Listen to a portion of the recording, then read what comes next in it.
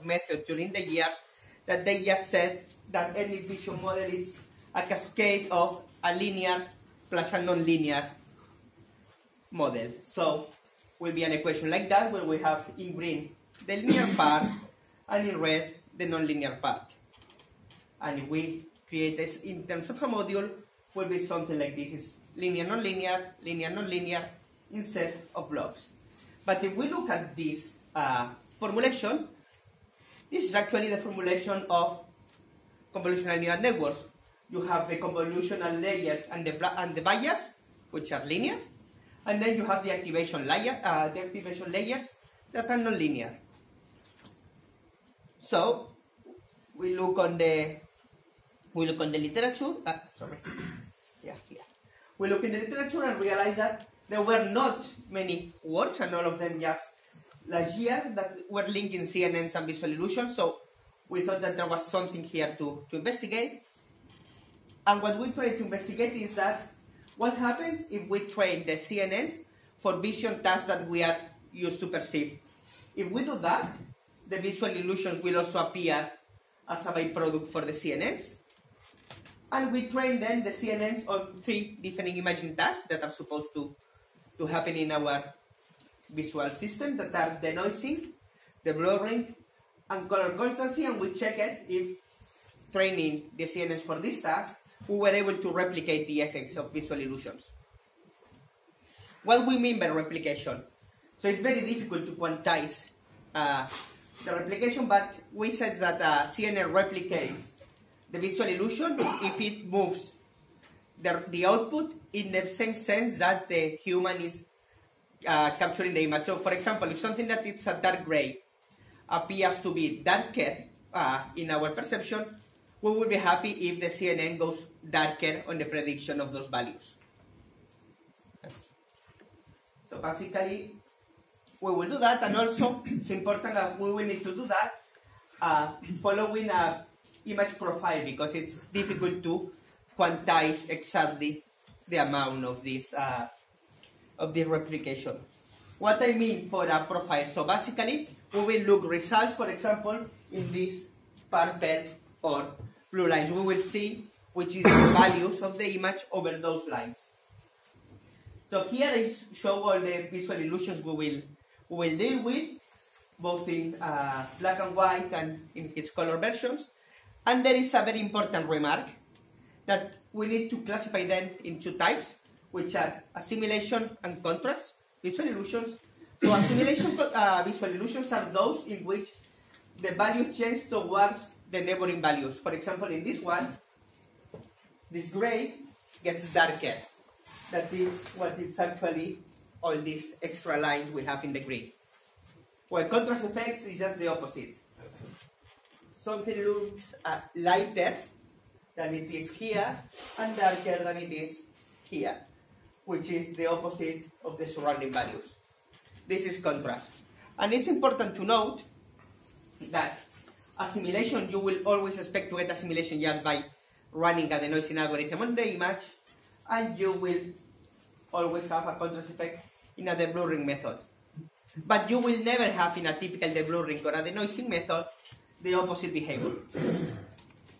So, once we have said this, let's say so, we start with a very easy architecture, just 100 by 23 input outputs, 1 hidden layer, a sigmoid activation function, and 1 input layer. Just train on some typical databases to train both the denoising and the blurring. We create corrupted image with Gaussian even noise or blur. And for color constancy, we use just a typical color constancy, computational color constant dataset. And then we look what happens. So for example, if we start for the denoising dataset and we look at this visual illusion, we can see how the output actually does what we are expecting. So here we can see that this 0.5 goes darker, and here we can see how these 0.5 values go lighter, as we are expected to see. We can see again the same proper effect in the Honchevel rings. So in the top image it goes darker, and the bottom image, it goes lighter, as you can see in the arrow. Also for luminance gradient, with maybe less intense, but it's happening there. I'm moving to the blue ring net. Again, also the Honchevel rings are happening, and also the luminance gradient results are also appearing.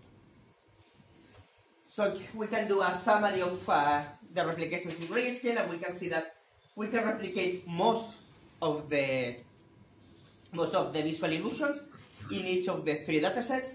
So the white illusion in the denoising one, we can replicate it to a very, very small extent. That's why we just put a dash.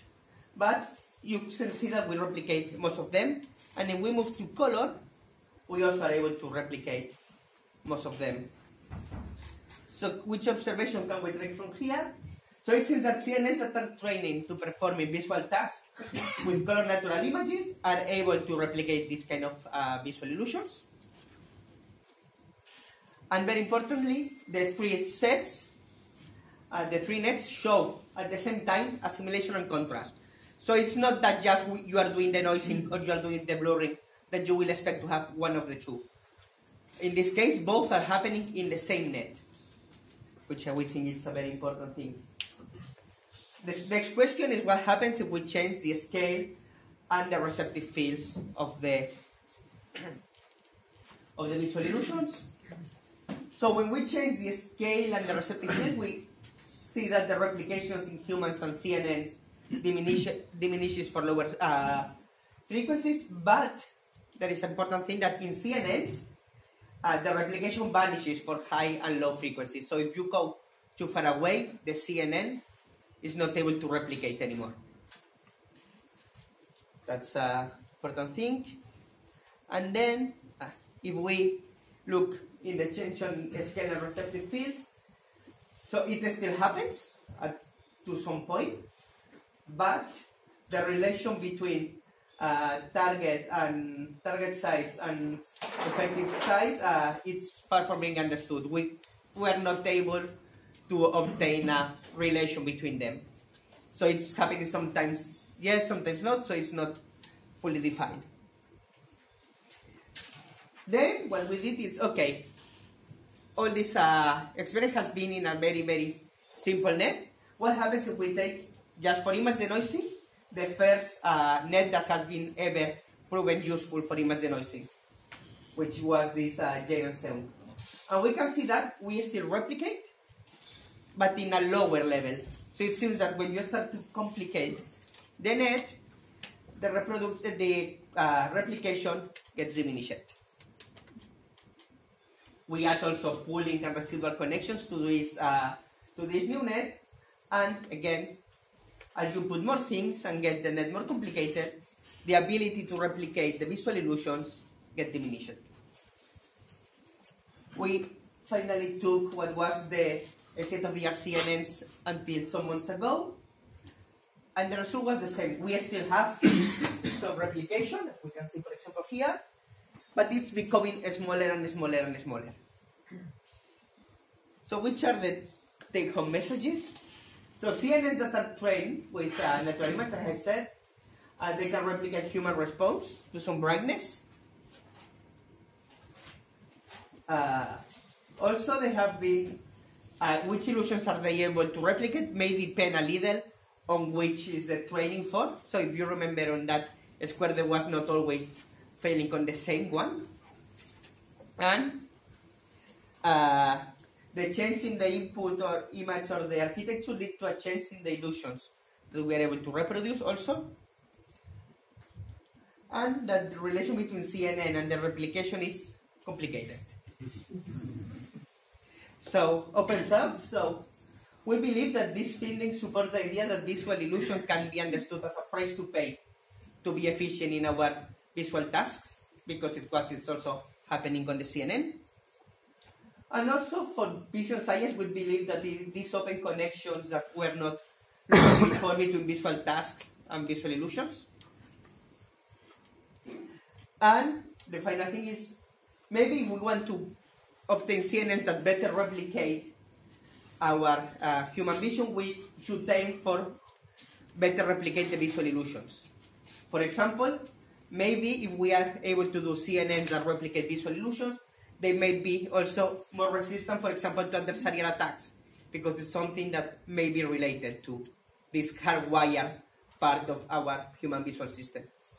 And that was my presentation.